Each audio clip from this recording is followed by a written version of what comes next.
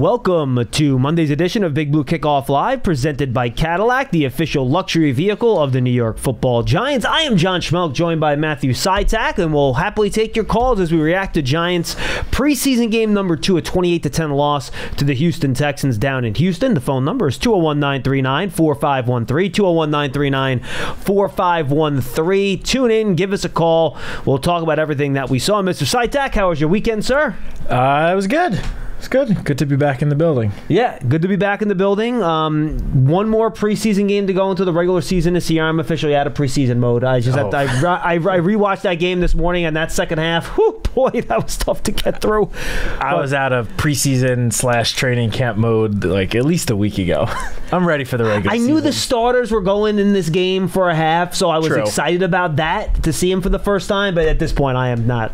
Checked out's the wrong word, because we got to, we'll do our 53-man roster predictions, our over-unders, all that fun stuff that we'll do leading up to the season. We'll have fun with that. But in terms of watching, I'm ready to see these guys go in a real game now. Yeah, let's finish the summer out strong, get to healthy, get to the 53-man roster, and then just start getting ready for the Vikings. All right, so let's not bury the lead here, Citak. Obviously, coming out of the game, all the talk about the quarterback position with the New York Football Giants.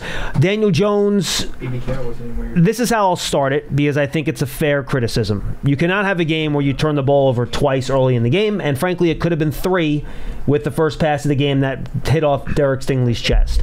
And Brian Dable talked about this in his conference call yesterday, in his post-game press conference. The throw to Theo Johnson, where I thought Johnson maybe could have played through the end of that play a little bit better to prevent the pick. He didn't. Really bad decision, and I know it stinks, Citak, to try to eat a safety there, but I think you have to eat a safety there. You look at the All-22, I know somebody tweeted out there was a chance to get the ball to Neighbors in the middle of the field. There was no chance to get the ball to Malik Neighbors in the middle of the field when you look at the All-22 there. No chance. No one's open. He either has to recognize that earlier and try to run, or just take the safety, because there was just nothing there, and he made a poor decision to try to prevent the safety, and instead of giving up 2 points, they gave up 6.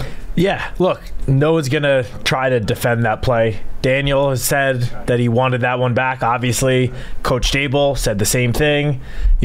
There's no denying it was a bad decision. However, this was Daniel Jones' first game back in over 9 months since tearing his ACL. And people want to, kind of scoff at this and wave it off just because Daniel has been healthy for the last month. And, he hasn't really looked like he's been hindered by that knee injury, which that's obviously a very good thing. But at the end of the day, this was his first time in an actual game, having defenders coming at him with the intention of actually hitting him. The first time since he tore his ACL. And that was literally the first play that he saw pressure on in the game. Yeah. Mm-hmm. So while I will be the first to say, that was obviously a bad decision by Daniel, a part of me does believe that once he gets a little more comfortable being, surrounded by actual pass rushers coming to tackle him, having pocket. I mean, the pocket didn't really collapse on him. There was good protection. He just kind of drifted out of the pocket, and I think it was one of the tight ends. It was Manhurst. Yep. Manhurst, let go of his guy. Yeah, it wasn't even bad protection. It wasn't bad protection at all. That I would qualify that as a coverage sack, to be totally honest with you. 100%. But my point being with all this is saying that I think when Daniel gets his footing underneath him a little bit more, when he first sees that guy coming at him, he will either run or throw that ball away immediately. I'm with you. I mean, you look at the replay. He hesitated. He was going to throw it to Theo, held it down, was going to take the sack, realized it was going to be a safety, and then kind of just chucked it.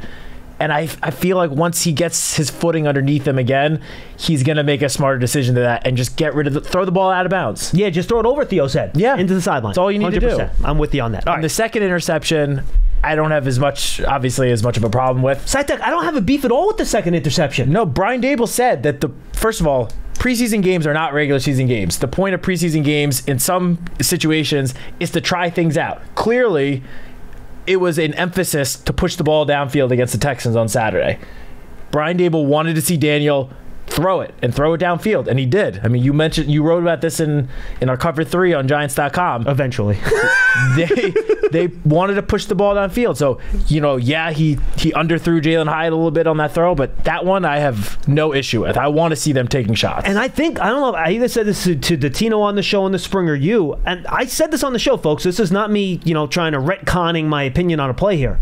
Did I not say earlier in the spring that I will deal with 1 or 2 extra interceptions if it means more big shots down the field? Yeah. I've said that multiple times. That's exactly the type of play I'm talking about. You have one-on-one coverage outside with Jalen Hyatt, a guy that can run past most anyone in the league, throw it up, let him make a play. Only 2 issues with the play. The obvious one, a little too far inside, maybe not quite enough air under it, a little underthrown. But it's not even a terribly underthrown ball. It's like 1.5 yards. He puts that 1.5 yards more towards the sign over the shoulder. Hyatt might make the play. Yeah. My second problem is that, and again, I think this comes to your point, where this is preseason, not regular season. You're not scouting the defense. Might not want to throw that against Derek Stingley. If it's a different quarter over there, you feel a little bit better about it. But again, this is the preseason. Daniel Jones isn't looking, all right, well, Derek Stingley's usually lined up on the left side of the defensive formation. I'm going to stay away from that. They don't care about that in a preseason game. So that's my issues with that play. Maybe the play that I disliked the most was the first pass of the game. If you rewatch the All-22, Stingley is literally in like a crouch staring at Daniel as he's dropping back to throw, not even looking at Malik Neighbors, not even looking at him. He's sitting on a play just like that. And I think, again, the first play that he's in a game since the ACL, they draw it up. You want to get Neighbors involved early after he didn't have a catch in the first preseason game, right? All right, he's figuring, all right, it's the first play of the preseason. Stingley didn't play last week. He's going to play soft cover. You just want to get run by in the first play. Let's do a little stop route here. I'll tell you what, Stingley did not have that mentality. He's like, no, first play, I'm going to go make a play. And he breaks up. And it's not like Daniel threw it late. He throws the ball way before Neighbors even breaks down to get into his route. He throws it early. Neighbors doesn't get out of his route as quick as Daniel, I think, thought he would, and then Stingley just is all over it. So that play in the Theo pick with the 2 throws I had a problem with, and I would understand why the coaches and players would want those back. Did not have a huge problem with the Hyatt pick. Guys, my big takeaway, to be honest with you, and this is something you mentioned, guys, we talked about it heading into this year. If this offense was going to get better, you have to make explosive plays down the field. They were chucking the ball down the field the whole first half. They had as many 20-plus yard attempt completions downfield in this game than they had all of last regular season with Daniel Jones. He had 2 last year in the regular season, 2 in this game. I think he had 12 in his 6 starts last year. Pass attempts of 20 more yards. He had 4 in 1 half of football. That's a good thing. The play to Neighbors in that first drive should have been a catch if Stingley doesn't pull Neighbors' arm down so he can only get one hand up to make the play. Darius Slayton drops a beautiful back shoulder throw to the left side. Hyatt is a, half an inch toe out of bounds from catching a beautiful back shoulder throw to that side. Neighbors has the big catch downfield on the kind of back shouldery, jumping, twirling catch. And then the absolute dime to Slayton down the left sideline for 44 yards and almost went for a touchdown. Daniel settled down after those early bad plays. And I kind of talked all offseason about what I think this offense is going to look like. They're going to hand the ball to Daniel and say, yo, we're going to try to make some big plays. If there's mistakes, so be it. That's what we saw in this first half. And I loved what I saw, and the protection was good enough to allow them to play that way. So honestly, I was much more excited about what I saw in the passing game than I was nervous about maybe some of those early mistakes. I'm with you 100%. I mean, we saw 2 years ago, the 2022 season, Daniel Jones had the lowest interception percentage in the NFL. Turnovers haven't been a problem for him in like 3 years. Not only was it the lowest in the NFL, it set an all-time franchise record for the New York Giants in history. So I'm not worried at this stage about the interceptions. Like, some of the decision-making, as we talked about it, especially with the Theo Johnson, the pick 6, like, that wasn't great. And you want to see him improve on his decision-making on plays like that. But overall, I was encouraged by Daniel Jones' performance out there. So was I. Call me crazy, so was I. Honestly, I mean, and part of it which is what I wrote about in our Cover 3 article, and you just briefly mentioned, was the pass protection gave him time to push the ball downfield. I mean, John Runyon didn't start. He's still nursing. I don't know, what injury is it? I'm not sure if they've ever actually said what the injury is. Whatever the injury is, he was sidelined. John Michael Schmitz just returned last week towards the end of the week. He only played limited snaps, so Austin Schlottman stepped in for him. He had 15 snaps in the game, John Michael Schmitz. Yeah, and Austin Schlottman filled in with him with the rest of the starting offensive line, minus Runyon out there. Those guys, and I'm talking about Andrew Thomas, Greg Van Roden, Jermaine Illuminor, the combo of Schmitz and Schlottman, and then Aaron Stinney. According to Pro Football Focus, none of them gave up a single pressure while they were on the field. Not a single pressure. And look, zero. We know this is against the non-starters on the Houston defensive front.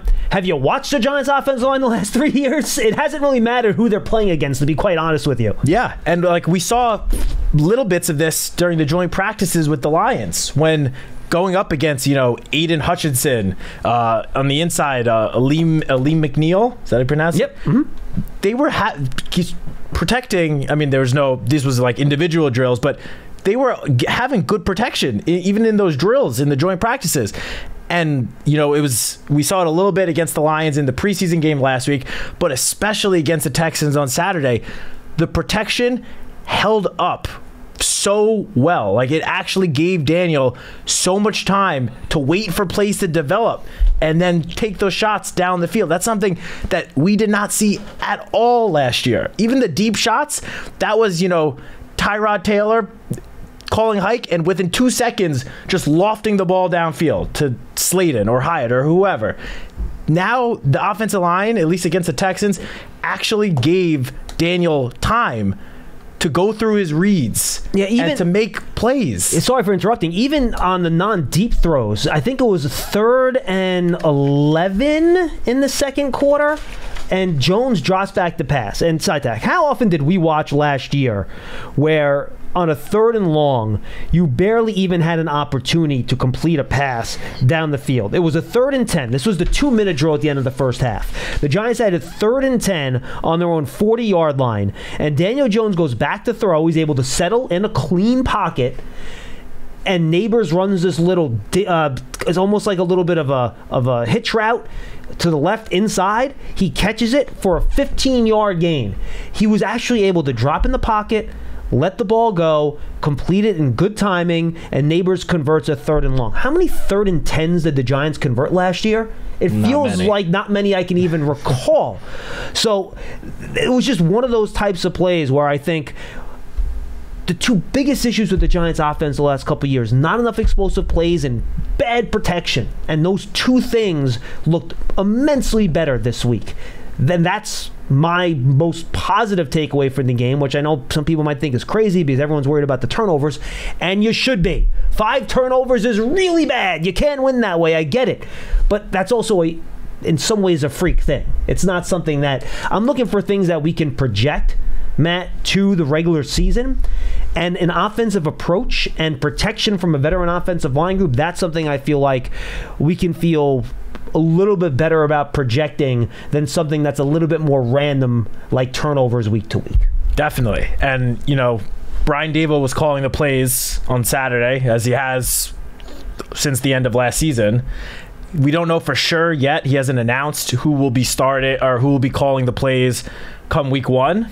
But, I mean, it seems like we're heading in one direction. I would be very surprised if he's not calling plays. So what Saturday gave us is a sort of a glimpse of the aggressive nature that Daboll clearly wants to have in his offense. And I think that is a great thing. And you can't have that aggressive nature in your play calling without the protection. And not only did the offensive line not give up pressures, at least according to Pro Football Focus, but if you watch the All-22, I'm sure you have, there are plays where, the Texans pass rush are doing stunts with guys crossing. And last year, plays like that gave the Giants offensive line so much trouble. I can't count how many times the Giants gave up sacks because the defense ran those sort of stunt moves where you have like two guys crossing and then the offensive lineman sort of a little confused about, you know, where they're supposed to go, who they're supposed to pick up. Against the Texans, that was not an issue at all. The offensive linemen were switching the assignments when they saw guys doing these stunts with ease. That was such a relief for me to see. Again, the interceptions, like, it's preseason. Like, I've seen the reaction on social media. Which by the way, it was not on. I mean, the minute that happened in the beginning of the game, I'm in the FAN studio with Casillas. I look at it, I'm like, oh, tomorrow's gonna be rough. I knew what it was gonna be. I thought the same exact thing. All we're trying to say is, don't start ringing the alarm bells yet. Like, there's a reason why they play preseason games that don't actually matter first before you start the regular season. So Texans ran 11 stunts according to Pro Football Focus in that game yesterday. Had one pressure. One hurry. That's it. Last year, how many do you think? Oh, no. 11? How many pressures do you think they would have had? I can actually, if you give me 2 seconds here, I can bring up literally what the Giants' pressure rate was allowed on stunts and twits last year. What I'm assuming this stat is going to just show is already, and I've been talking about Carmen Bricillo for months about how he could be the biggest addition the Giants made all offseason. And that goes with, you know, considering Brian Burns and Malik Neighbors. I've been saying Carmen Bricillo could be the biggest addition, and I get it's only been 2 preseason games, but so far it looks like that could end up being true because his fingerprints are all over this early success that we have seen from the offensive line. And it's not just his arrival, Matt. It's bringing him in, but then also bringing in players that he's familiar with that know how to run his system and how to do what they need, like that Illuminor have had and Van success Roten. with him. Correct. Again, Illuminor and Van Roten, both of them coming off their best seasons in the NFL under Carmen Bricillo last year. So last year, on plays with stunts and twists, the Giants allowed pressure on 52% of those plays, which is the 4th worst in the league. Yeah. The Chiefs. Huh. The Chiefs, the Titans, and the Bears were the 3 teams that were worse. And the Titans had one of the worst offensive lines in the league. I can't believe the Chiefs are there. That's surprising. But, yeah, so that's where they were in terms of stunts. And just to give you an idea, on plays without a stunt or a twist, the Giants allowed a 43% pressure rate, which was 2nd worst in the league. Wow, this is interesting. So the Chiefs, this is completely off the cuff here, but you know what? The Chiefs' offensive line didn't play as well last year as I thought it did. They were 19th overall, but next to last in stunts and twists. Yeesh. Well, that's how you attack that line. Now, real quick before we get to your calls here, we appreciate you guys holding on. What I walked out of that game concerned about, and it's something we've talked about all offseason, Matt, because of just the way they've had to allocate their resources on defense with the huge trade and signing of Brian Burns, the secondary continues to be a bit of a worry for me. And we're not going to do this today because I don't think we'll have time. We got a bunch of calls on the line. I kind of started trying to figure out what my 53-man would look like. And I had trouble getting past 4 corners. I got the 4 corners, and it's not hard to figure out who those 4 corners are. Banks, Flott, Phillips, and McLeod. After that, I'm having trouble finding guys that I feel great about. All right, you're my 5th corner on the roster this year, just in terms of coverage. There's guys with special teams abilities that I like and I think can contribute, but there were a lot of open guys, and CJ Stroud's one drive, right down the field, touchdown. Boyle had a drive in the 4th quarter, even with the backups on the field, where he went right down the field for a touchdown. If I have a concern walking out of this preseason game and the one against the Lions, do you have enough coverage back there if this defensive front isn't going to be top? And they could be. If they're not going to be like a top 3 unit in the league, do you have enough guys back there that can cover? Yeah, I mean, that is a very, I think fair assessment of the Giants secondary at the moment. I will say I think guys like Trey Hawkins have played, pretty well this summer. He's flashed. He's flashed for sure. Even someone like Alex Johnson. Is he a corner or a safety? I think he's a corner. Okay, he's been in the slot a lot, but you can put safeties in the slot too. But I thought, out of all the DBs, I thought he actually played the best in that game, to be honest with you. I agree. But I do think that, and I said this last week on the show, the Giants, due to where they finished last year in the standings, are number 6 in the waiver wire priority list.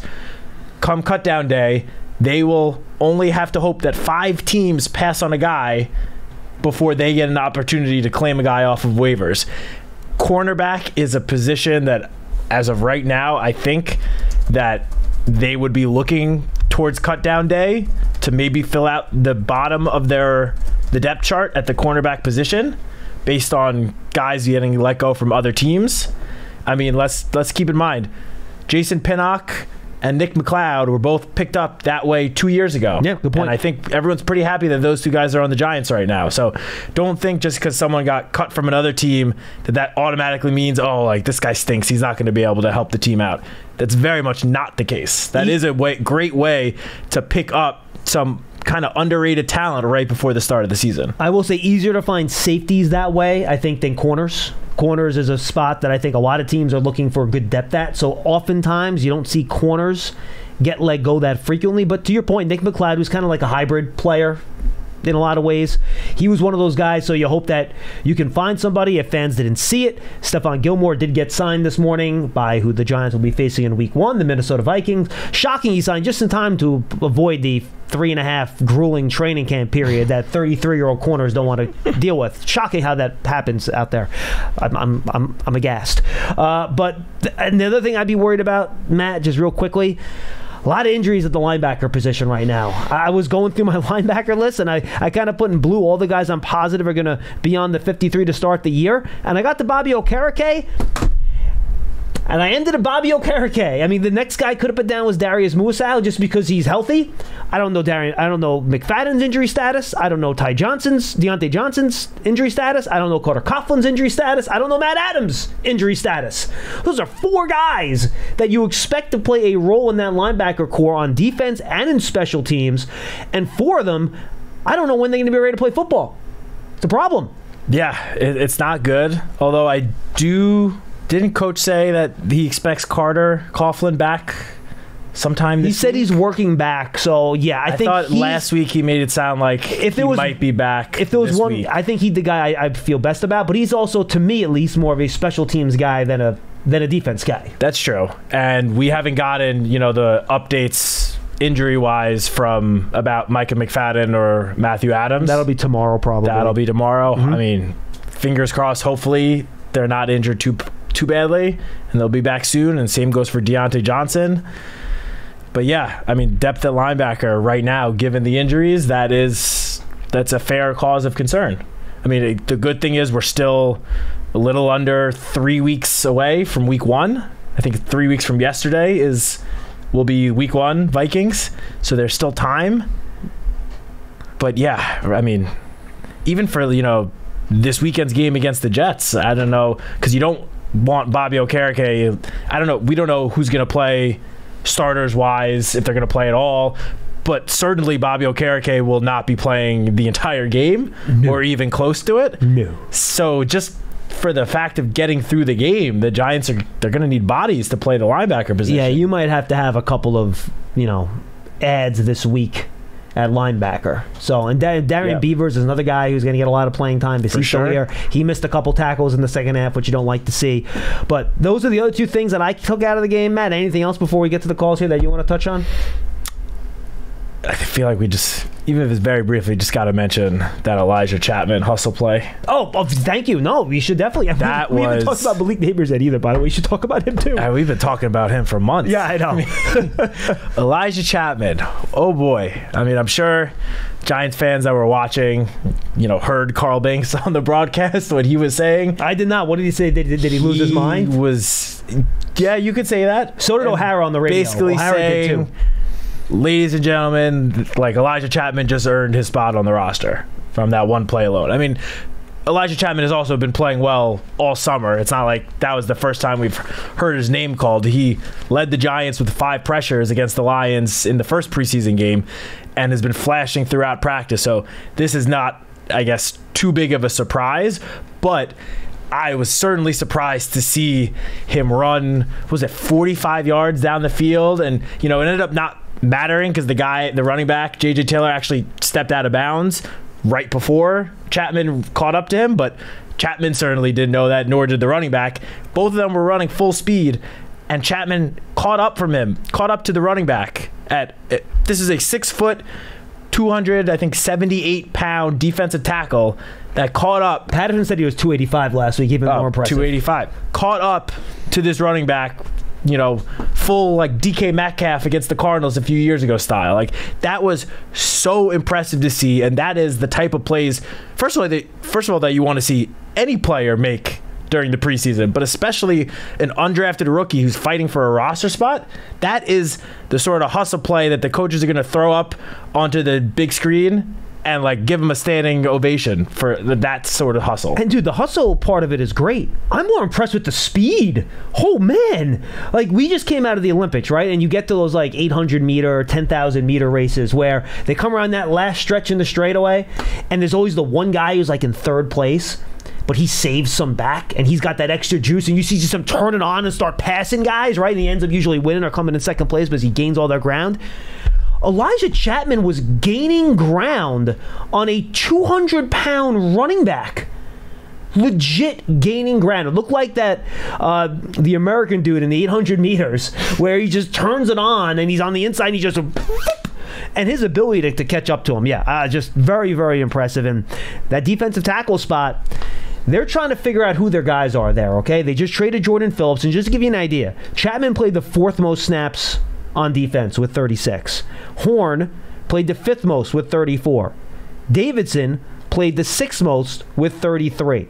Jordan Riley played the 9th most with 29.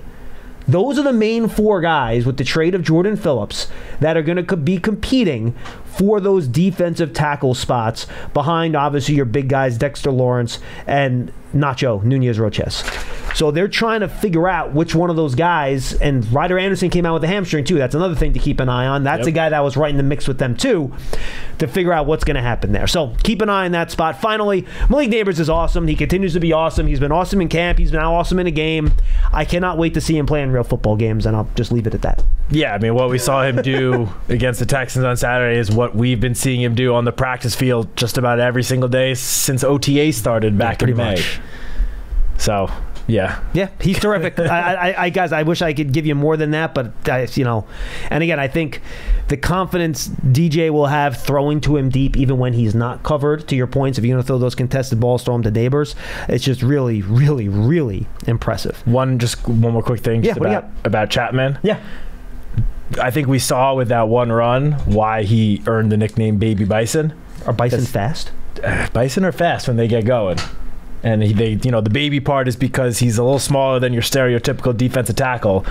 But don't let that size fool you. Dom, look up Bison top speed. I don't know how fast Bison can run. Okay? I think I actually saw one of the beat reporters tweet this yesterday that outside of Eric Gray, Elijah Chapman reached a top speed on that run faster than any other Giants running back registered at their top speed against the Texans. Do you know what the top speed was by any chance? It was 16 point.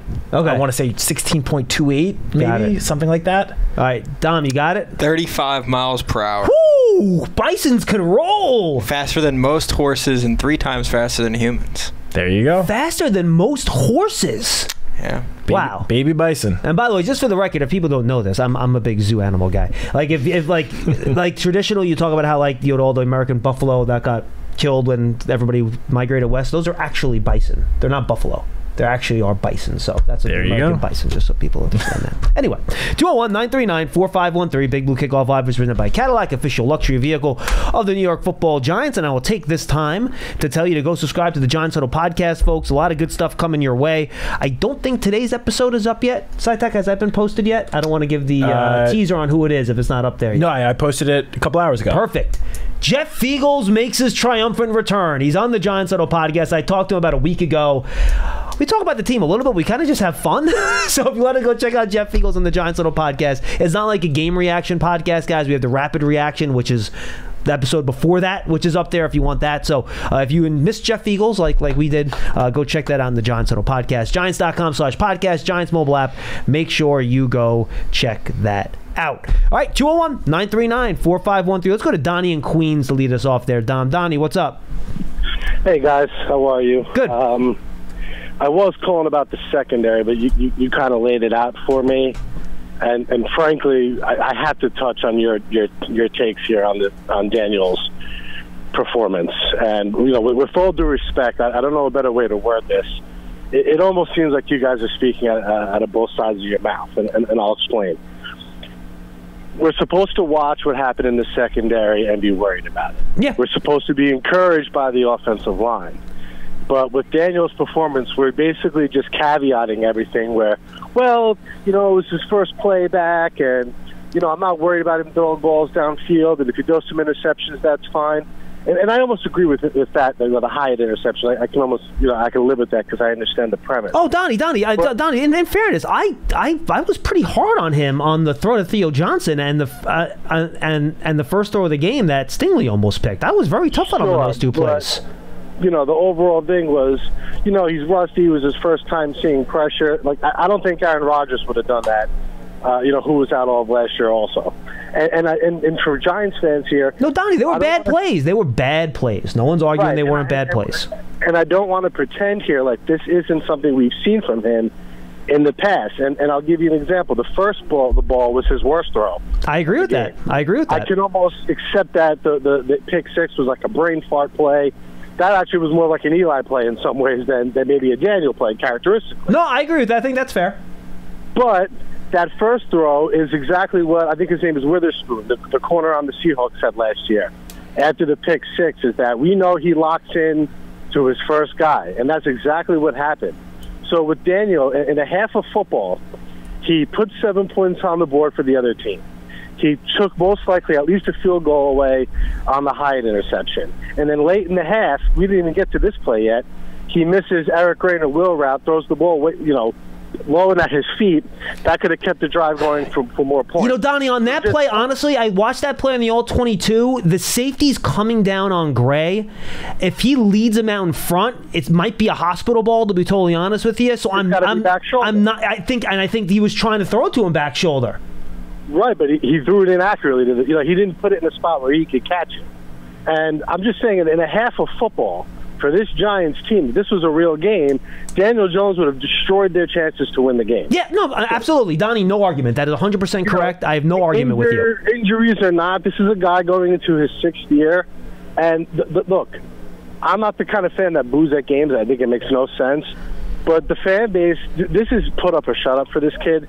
And it was just really disappointing from a fan perspective, where the first look at him with, yes, improved line play, improved wide receiver play, we still saw the same kind of crap that has held Daniel Jones back in his career. Yeah, but Donnie, in fairness, though, we also saw stuff later in the half that I've gotten nothing but complaints from fans about in the last 2 years, calling up about his unwillingness to throw the ball down the field.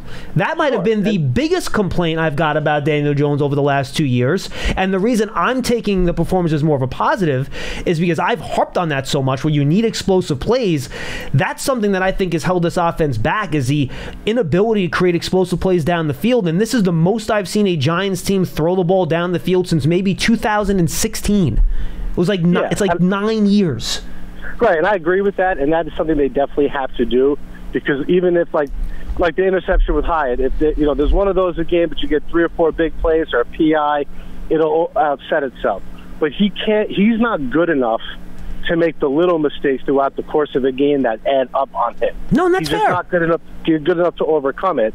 And last thing, a lot of the reasons for his low interceptions, earlier in his career is because of things like that, where they've been a very conservative offense.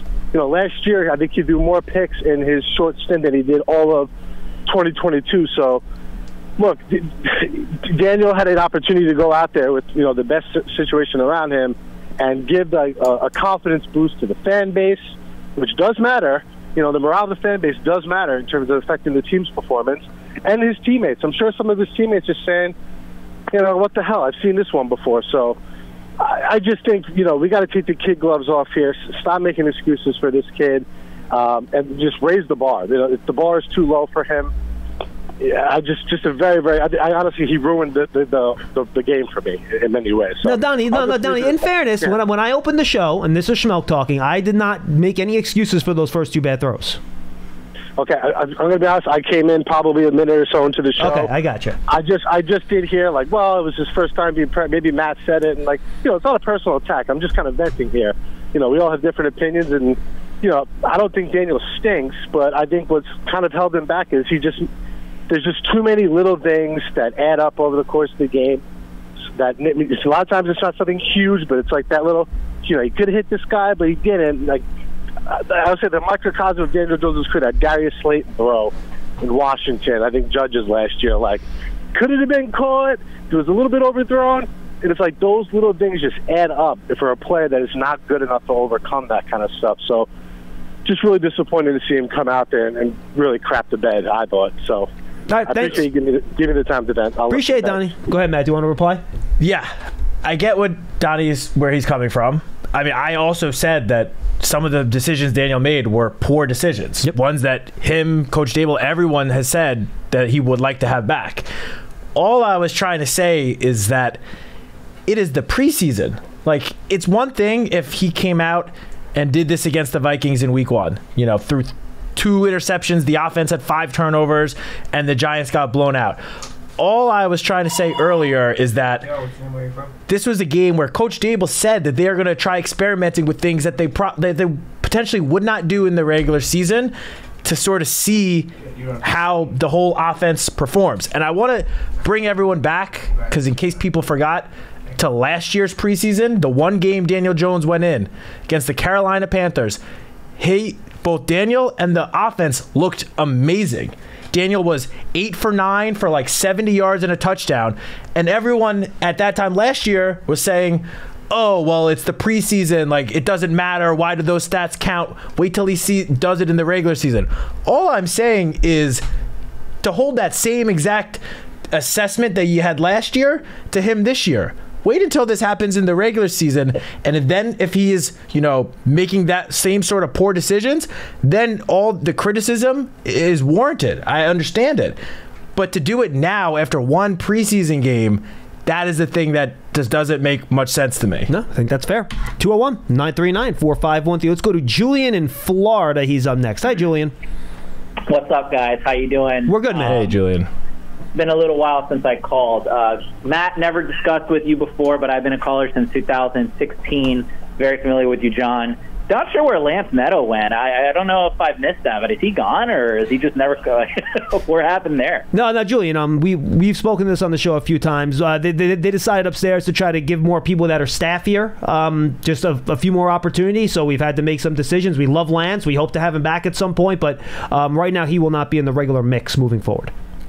Gotcha. Okay, cool. Yep. And the only reason, and by the way, welcome, Matt. You've been great. I listen a lot. It's just I don't call in as much as I used to. Thank you. Appreciate it. Would have been nice to hear. Lance is always the spicier one, if we could put it that way. Lance being spicy. That may be the first time I've heard Lance being referred to. I've heard cranky, I've heard grumpy. I don't know if I've heard spicy. Like that. I mean spicy as in cranky. Like, okay, he's going to be the one that puts a little spice in the comments. Like, you'll keep it. No, we love and you Lance. know what? By the way, I have a feeling you guys are not going to get the best calls today, so I'm going to try to keep it as light and positive as possible. And I think what the last caller was trying to tell you guys, and what he has to, and a lot of our listeners, your listeners, have to understand, is that this is your guys' job. And you're not always going to react to the games as if you were at a bar with your friends, because that's probably what they want to hear. They want to hear you yell at the TV like we are. But you got, the listeners have to understand, Schmeelk, Matt, you guys are professionals. You're gonna lay out the bad, but you also have to lay out the good. So by all means, I think you guys are doing a great job. And Julian, by the way, just to be fair, I thought about this before we started. I started with the 2 bad plays. It was literally the first things out of my mouth when we started the show. I think what they want you to say is kind of like what you said about the secondary, John. Like you said, the secondary is concerning, right? Like you were emphasizing that. I think what people want to hear is, oh my God, Daniel Jones freaking sucks, dude. And you're not going to do that. Well, Julian, I will say this, Julian. Throwing interceptions and turning the ball over is extremely concerning. If you do that during the regular season, you're not going to win a lot of games. Right. If Daniel Jones throws 3 balls every game that could or will be picked off, very bad. 5 turnovers. You are not going to win games. But is everyone happy? Right. There you go. Schmeelk said it, guys. I said it. You happy? You All right, good. I got you. All right. Thank you, Joe. I'm going to lay down the bat. Yeah, you got it. I get where the guy's coming from, but No, so do I. And look, by the way, nothing of what Donnie said I thought was particularly out of line. I totally get walking out of the game with that opinion too, and that's fine. Yep. And we're throwing F-bombs here at the house when we're watching, and that's not what you guys are going to do, and that's fine, and that's okay. You should have heard Citak before the show, Julian. My gosh. I'm going to try my best not to throw any F-bombs out. Yes, please don't do that. I'm going to go. I'm not. I'm going to go into the bad and the good and the truth, okay? So here's the bad, right? Secondary was just bad. It was just bad. I'm obviously going to get into the DJ stuff, but that's the most obvious thing that's facing us. But the secondary is just not to quote you, John, but the secondary is extremely concerning, and I just don't understand why. And it could be a money thing, and I don't exactly know how expensive the guy is. But we just saw Gilmore sign for $8 million, $10 million for a 1 year. But even someone like Xavier Howard, who was a top corner for the longest time. Now, granted, he fell off hard. I live in Miami. I go to a lot of Dolphins games. I know Xavier Howard has fell off. He has some off the field stuff too, Julian. A lot of off the field stuff. That's true. I forgot to mention that, but. Without even him, any other corner out there that's a veteran presence, I believe that's very needed when you have such a young corner room like we do. And John and Paulie and all you guys have said it so many times throughout these years that the hardest position to come into from college is probably corner and quarterback. And some would argue that it's even corner more than the quarterback. It takes years to develop. I mean, unless you're Sauce Gardner and you come out of college and you're just a rock star. And Banks had a good year last year. Did he have the best? No. But I do think it's important that we sign a veteran presence into this corner room. And it doesn't have to be a rock star. It doesn't have to be the most expensive guy. But just having a veteran presence there is going to be huge for this young team.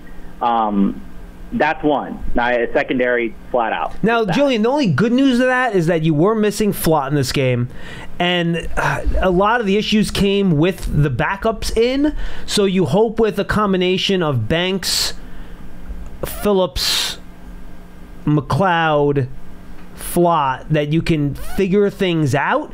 But as you well know, hamstrings, calves, quads, those things happen with DBs. All it takes is one injury. Correct. And then you got a bigger problem. But I feel okay about those top 4 where I know the level of play I'm going to get out of that group.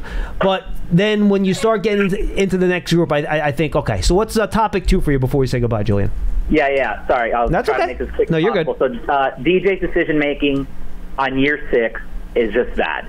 And I can understand. Listen, that throw to Hyatt, I'm sorry, I'll say it out loud. I don't care if anyone disagrees with me. It was a great throw. It was right there where it needed to be.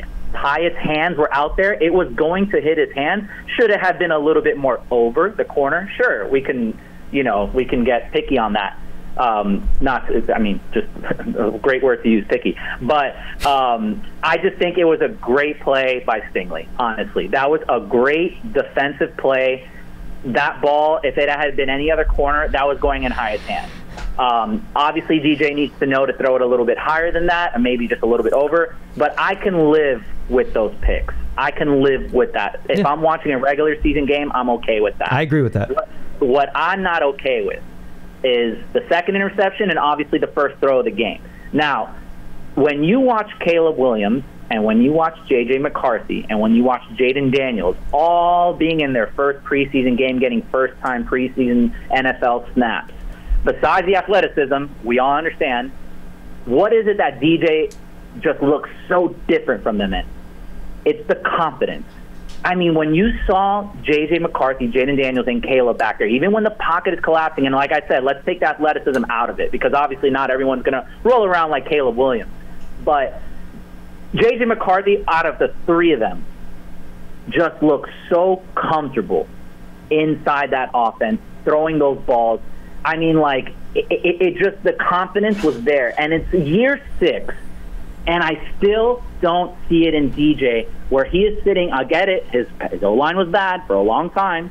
This game, it looked pretty damn good to me. I felt like we saw that in the second quarter, though, Julian. Don't you think that Jones looked pretty confident in that pocket, stepping into throws? I don't want to screw on what you're saying, but let's be real. That was the second stringers. Let's be honest, okay? Well, honestly, Houston didn't play many of their first stringers in the first quarter either, to be honest with you. Yeah, exactly. So where we go, I get it. Again, we want to throw some positives out there, and that's fine. And actually, I do think DJ made a lot of good throws in the second half. He did. But let's just go with this. Do you guys know when's the last time DJ has not thrown a pick in a game where he wasn't injured? No, I do not. I have not looked at that. No. It was the Vikings playoff game. Every game since then, he has thrown a pick. And I like I said, that Hyatt one that we saw yesterday, it's okay. That's going to happen. Like you said, John, like you guys labeled, we want to see more down the field balls thrown. But when you see those kind of picks, and when we're turning the ball over that much, and where we're not scoring touchdowns, that's the problem. DJ's confidence is bad. He's throwing a turnover every single game, except the ones he got hurt because he got out of the game early.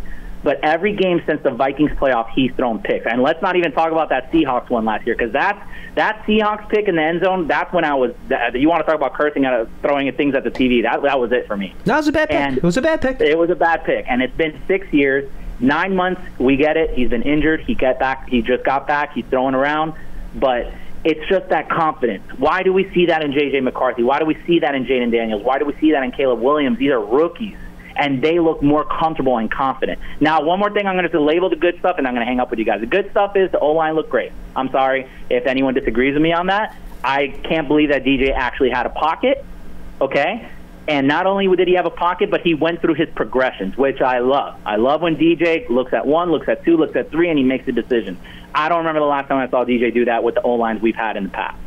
The D-line looked good. Burns is going to be great. I rewatched that play over and over and over again where Burns just kind of move under that guy, and that should have been a sack, but C.J. Stroud just got it out of there on time. Elijah Chapman, holy crap, what a diamond in the rough, and that just goes to show how our scouting department goes. And the truth is, I've already saved a seat at my local bar for the 2025 draft, so that's my expectations for this season, guys. The secondary's bad, DJ's decisions are bad. I'm really hoping something turns around here, and again, guys, you guys are great. You do great work. Yeah, that's it. I'll leave you guys off the air. It's good to talk to you again. Thank you, Julian. Always good to hear from you. Let's not start looking forward to the draft in August, please.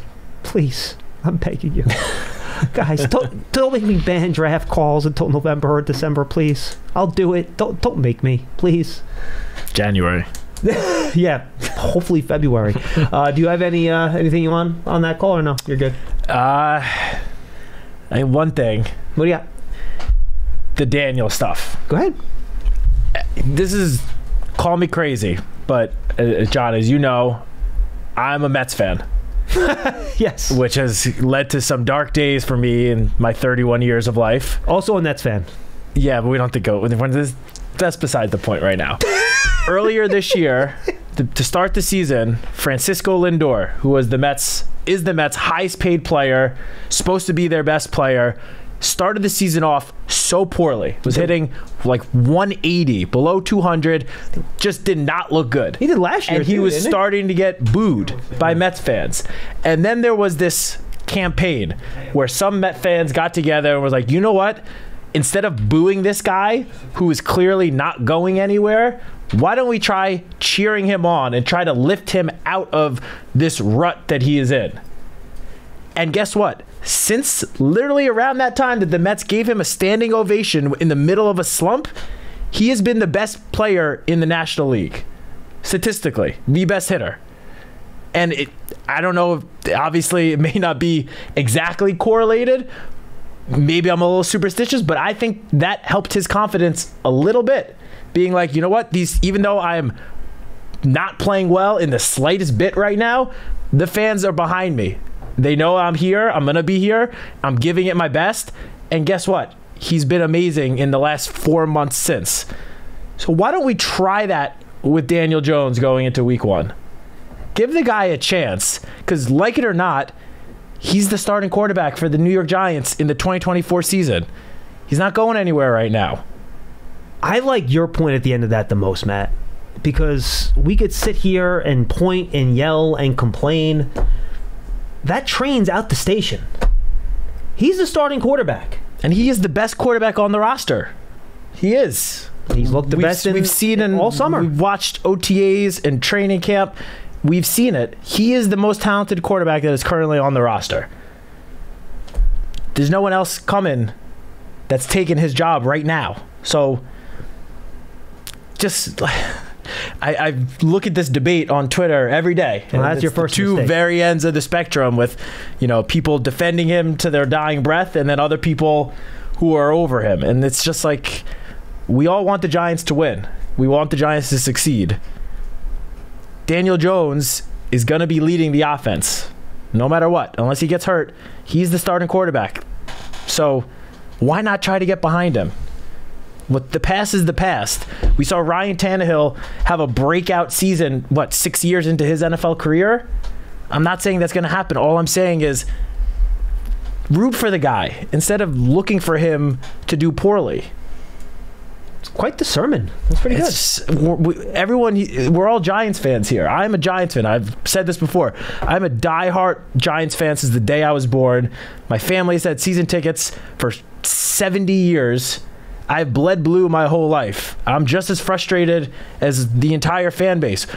But realistically speaking, Daniel Jones is the quarterback. That's not going to change right now. So get behind him. Let's try to help him however we can. Julian was talking about how he thinks Daniel is lacking confidence. What if the fan base actually got behind him and says, we're here to support you now? Maybe that would actually boost the guy's confidence a little bit instead of feeling like he's got a target on his back from his own fan base. And I'll be honest with you, I didn't think a lack of confidence was an issue in that game. That first pass, he dropped back to throw. He threw it right to neighbors. If anything, you should have been a little more hesitant on that first pass instead of just throwing it out there. I think the fact that he attempted to throw the ball downfield as many times as he did showed that he wasn't necessarily lacking confidence. Yeah, that's the one thing that Julian was a great call. That's the one thing I might disagree with a little bit. I didn't see a lack of confidence out of Daniel being an issue in this particular preseason game, but that's just me. All right, we got and I get it's with the Daniel stuff. It's year 6. I don't need everyone calling in and reminding us that. We all know. Yes. But that doesn't change the fact that he's the starting quarterback for the 2024 season. We're here. Let's play. Run or Walk with Giants Legends. The Giants Foundation will host a 5K racing kids run presented by Quest on Saturday, September 7th, 9 a.m. MetLife Stadium. Net proceeds benefit the Giants Foundation. All participants will receive a commemorative t-shirt after the race. There's a post-race festival with appearances by Giants Legends and a live DJ. Register now at Giants.com/5K. The night before that, on Friday night, September 6th, the Giants will host their Fan Fest presented by Wendy's. MetLife Stadium, doors open at 5. We celebrate 100 years of Giants football. A big ceremony honoring the top 100 Giants. Autographs, panel discussions by Giants legends, historic displays, photos with the Lombardi Trophy, an incredible drone and fireworks show to end the night. Get your tickets now by visiting Giants.com/FanFest. All right, let's go to Cliff in New York's been holding the longest, right, Cliff? And then we're gonna get to Coach Marvin and then Len. We're gonna be up against the time here, guys. So we're gonna go quick here. All right, we'll let all right, Cliff, Coach Marvin, and Len. You can all call back a second time this week if you want, but I'm gonna try to run through you a little bit quick here. All right, so get your main point out, and then we're going to get to the next caller. Cliff, go ahead. All right, I'll be quick. Great work, yes. Great work on the telecast. Everybody was even-handed on the telecast about everything that Daniel did. I didn't see anybody from that works with the organization on Twitter that was anything but even-handed about Daniel.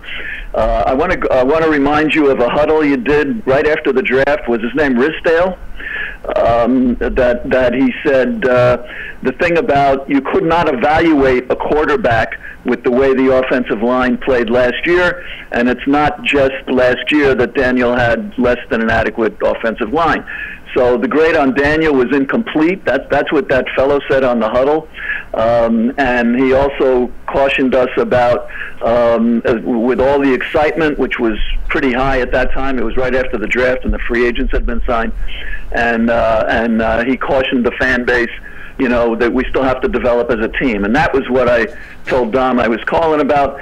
I have been very enthusiastic all summer. I have not lost my enthusiasm. I did get tempered a bit, and it had nothing to do with Daniel. It was the way the other team looked. They just looked like they were a much more advanced team than us. And didn't they advance in the playoffs last year? Yep. Now this year we played Detroit. We looked a lot better against them in the preseason than we did last year, and but I think Houston's better than them, and I think that showed throughout the game. Well, Cliff, remember, too, neither the Lions nor the Giants really played any of their starters in that first preseason game. So in terms of the game itself, I wouldn't take a whole much out of Giants-Lions. I think the practices were probably a little bit more telling.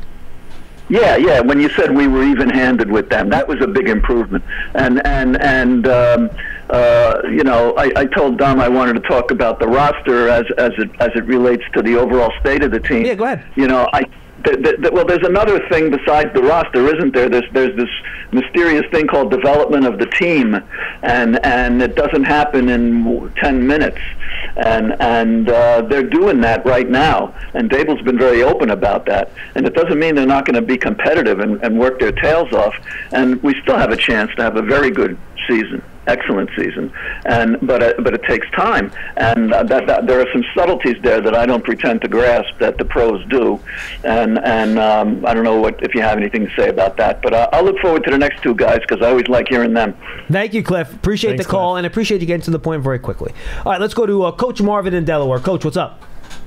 How you doing, John and Matt? Always great, Coach. What's on your mind today, my man? We short of time. I just wanted to comment. I support the team. All these years I've been calling, and I don't put guys down. But looking at it, I mean, the decision making is just bad. When you throw a pass and it's a bad pass, it go to a pick six, and I see you and you got your hands on your head.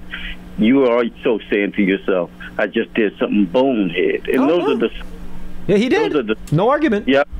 He did. He owned it. But those are decisions over the 5 years. He's on the 6 years that it concerns me a lot. I mean, that's fair. You can line. You could say there's no receivers not getting open, but it's about production. I don't care sometimes about what's in front of you or what you have. You work with what you have, and you do what you can with what you had. Don't play below that. And I'm starting to feel that he's playing to who he is a little bit, because if you go back to that draft when they took him, the main things people were saying, oh, he's good, and he's at Duke, they lost, but they didn't have any pro receivers. Well, we got pro receivers. They may not be the top of the line, but they're pro receivers. So we have to play with what we have. And when I coach, every year I was getting a different quarterback, different receivers. I played with what I had. And Matt was saying that people get behind you. If you're not producing, then they're not going to get behind you. I've been in 7 championship games in my years from coaching high school and youth. And it's 8.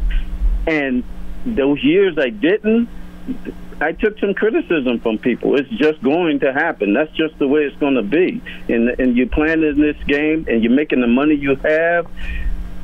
Everybody's not going to cheer just to cheer to get your confidence going. Hey, look, Coach Marvin, I totally get it. We're at the point now. Daniel's in year 6. His play is going to have to earn cheers. I get it. That's just the way it's going to be. Absolutely, 100% agree. All right. All I was trying to say before with that was that we're still in the preseason. Like, at least get to week 1 before. But that does count. When I'm looking at you, I'm evaluating you in those preseason games. It's not like it don't mean anything. It doesn't mean anything as far as stats. Doesn't mean anything as far as record. But it means something to me when I'm watching you play, because I'm putting you in a situation so I can understand what I see when the game starts and the lights come on. I understand what you can do for us. And if you're not doing it in the preseason, that's all I have to evaluate you on. I can't trust it in a game. So if a kid's not playing well, I got to put him in the game because his parents are good and they gave money to the school and he didn't perform in the scrimmages. No, I'm not going to put him in the game because he didn't live up to my expectation. Again, I'm with you, Matt. He's wearing blue. I'm riding with him. I'm just saying, I'm concerned. Because if you have a quarterback like this and you saying this is a franchise, if he's a franchise, you're talking 15 to 20 years. Is this guy going to last 15 to 20 years with this team? Tannehill didn't. Tannehill went somewhere else. So I'll just keep it short, let Len. And, guys, I'm still with you, Matt. Thank you, Coach. Appreciate the call. No, it's a fair point. And if you want to call back later on in the week, you can, by the way. And when I brought up Tannehill, that breakout I was referring to was when he switched teams. Right. So, a little different, but... Fair enough. But look, guys, if you have concerns about those types of decisions, those type of plays, go back to the Seahawks game last year, that type of stuff, I get it. That's fine. I'm not going to say those concerns are wrong or unwarranted. Not at all. But I just love the fact that they threw the ball down the field. It's something, and guys, the reason I guess maybe I got more excited about that than maybe people are annoyed at me for, it's like the thing we talked about all offseason and we were asking for it and it actually happened. That's what I was so excited about it, because it's something that, I mean, maybe it's one of the top 2 topics we've talked about all spring and summer, and they came out with the starters and they actually did it, and protection was good. I know, downfield throws, I know, and protection. I know. And it just, I wish we could focus a little more on that. Yes, but we totally get where you're coming from on those picks early, because you're right. That happens in a regular season game. The game's over before it starts. For sure. And it's a loss. Luckily, this was not a regular season game. Len, you can wrap us up here. Why don't you pick your most important point, and then you can save the rest for when you call up later in the week. What do you got, pal? Yes, and I will call you back, John. Yes, no problem. I just want to say Matt stole my line, but he gets credit for it because he said it first. He's the best quarterback on the team. We're going to play him. Let's get behind him and hope for the best with this guy. I think the emotion to what happened on Saturday, all this negative feeling, I think a large part of it came from, and just think about this, we're waiting for 9 months for Daniel to get back. We're waiting all week for another game. We're waiting all morning for kickoff. And then we see those first 3 or 4 plays, and oh my God, what a downer! No, totally get it. That is totally fair. I mean, it's just just really bad. Matt, your elders who saw the Giants in the '50s, they'll tell you they booed Connolly, they booed Tittle, they booed Tarkenton, they booed everybody. They booed Phil. They booed everybody who came along after that. It seems to be a way of life in New York. And Len, you were the ringleader, weren't you? You were the ringleader leading those boos all those years, weren't you? Yes. No, let me I remember. Len, hold on one second. I remember Eli getting booed his first few years. Yeah, cool. I remember that. You just all of those quarterbacks. It just happened, and it's probably true around the league too. But it has happened in New York. It has happened with giant quarterbacks. But if you win the big one, everybody forgets, and just all they remember is the good things that happened. Matt, my dad, and John also. I remember when I'm in elementary school, all right, I'm in the early 50s. And one of the things my dad always reminded me of, Matt, don't boo the quarterback. There's a lot of... He was not a coach. He was not an expert. He was just a fan like I am. But he used to tell me, don't boo the quarterback. There's a lot of stuff going on out there, and you really don't know who's at fault. Let's just get behind the team. Let's go Big Blue. I'll call you back later in the week, John. Len, good stuff, man. Thanks, I know you want to talk about the roster. We will get down to like the 53 and stuff like that a little bit later in the week and next week as well. And then we're going to do our over-unders next week on offense and defense. That should be fun. We'll have the final 53 next Tuesday. We have joint practices this week on Wednesday, and I should have brought this up at the start of the show, but I forgot. So don't turn off your stream yet. Scheduling update. So Brian Dable has switched up the practice schedule, and it's not ideal for us. So it looks like we're going to try to go live at 3:30 the next 3 days, okay? Because that's after practice and after media availability. So Tuesday, Wednesday, Thursday, 3:30. I'm trying to work it out with the Jets, where Datino, Casillas, and I will go live from the Jets facility after practice on Wednesday. And then Friday, I'm hoping to get us back to maybe 12:30 and then carry that through like the rest of the year. But practices next 2 days start at 1. Well, so I don't want to go... Except Thursday. No, I know, but I don't want to practice is still during that time that we usually do the show, and then media at 1:30. So I don't want to do 3 or 4 different times. That's fair. In 1 week. So we'll go 3:30 those 3 days, and then we'll figure out Friday. It'll probably be back in like that, 12:30, 1 o'clock area on Friday. And then hopefully we can set a schedule next week. We don't have the practice schedule for next week either. And we'll set that time, and hopefully then if I can get to 12:30 next week and carry that through the rest of the regular season, I will attempt to do so. I just don't want to do the show before practice, so then you can't really talk about what happened that day. You don't have media. Sure. I just think it didn't make a whole lot of sense to me. So that's where we are. So we'll be live at 3:30. Pearson will do his darndest to try to get it up in time before you guys are on your commute home from work, so you can listen on the way home. And that's kind of where we're at. So thanks for being with us. Go ahead. Quick. Washington Commanders just announced Jaden Daniels starting quarterback. Not that is much of a surprise, but we play him week 2. Yes, that is now, I guess, official, barring injury. So we got Darnold week 1 and Daniels week 2. Expected. And to Julian's point, I did not watch any of J.J. McCarthy's first game with the Vikings, so I don't know how comfortable he looked, by the way. Either. And Daniels was a bunch of just really short passes in that last game Washington played. I did watch a lot of his snaps. And even Caleb, game, so. while he flashed, I'm pretty sure he only completed like 50% of his throws over the weekend. Yeah, it's not like he was blowing the doors off of anything. So. He's fun, though. I mean, some of the throws he made were eye-opening, for sure. He's fun. He is fun.